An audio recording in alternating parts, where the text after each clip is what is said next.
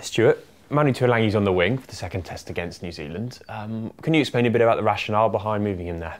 Oh, it's something we want to look at for a while. Obviously, you've got high quality players in the backline, and he gives us a definite strike option from the wing. In terms of starter plays, counter attack, kick returns, etc. So with Luther and Billy Twelvetrees playing so well in the Six Nations, I think the backline has the right balance that I'm looking for in terms of winning a test match. It's got pace and power.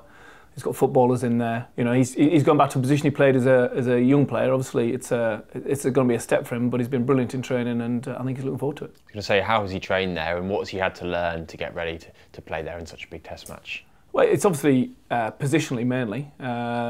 So making sure he understands defensively. He's usually second from the end, and now he's on the end. So making sure he understands the backfield.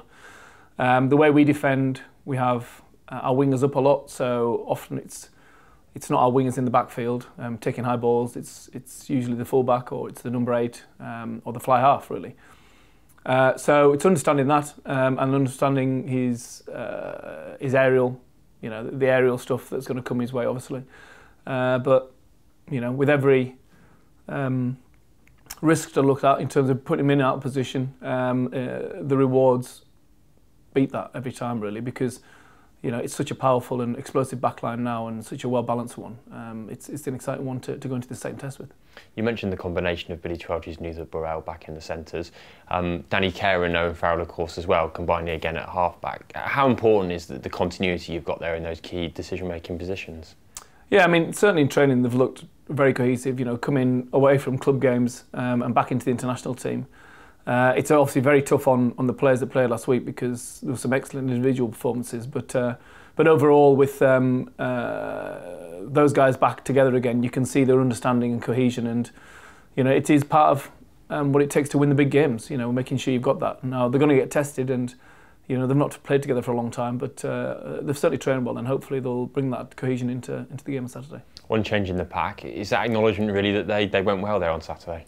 Yeah, definitely a bit of that, but also a bit of strength on our bench as well, to make sure that the last 10, 15, 20 minutes of the game we've got some ballast to bring on and some power, and certainly when you look at the likes of Billy Vunipola and Courtney and Dylan, etc., we've got some good players we can bring on off the bench now, because it's an 80-minute game, not a 65 one. You speak about credit in the bank. I imagine that Jeff Piley and Courtney Laws have both got a bit in there. What was that one of the closest decisions, and what tipped it in the balance just in Jeff's? Yeah, I mean, absolutely. I mean, there were lots of very close decisions. Jeff's ability to run not only our attacking line-up, but the defensive line-out.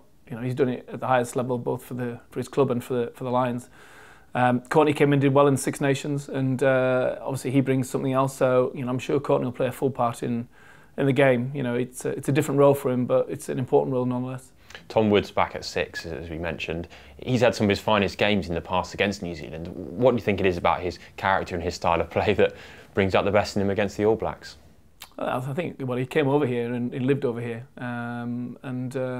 so I think he understands the psychology of the team, but also he's the heartbeat of our team. He's a great leader and a great support for Chris Robshaw, and I think he'll bring a lot to the team in terms of energy and enthusiasm. He's played exceptionally well in those 2 finals at the end of the season, and I know last week he was ready to play, he told me, so this week he's definitely going to be ready.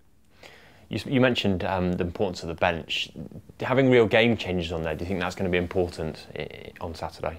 Yeah, I think so. I think as you saw at the weekend, it is an important part in modern rugby, and it was tough on John Marler to play the full 80, but I thought it was exceptional. But having some guys on the bench who really can come on and add value to the team, that's going to be critical in the game. And like I say, the 3 forwards in particular, obviously strong players, and the front rowers, you always need 2 good props who can cover that. And Kieran Brooks is going to get an opportunity here.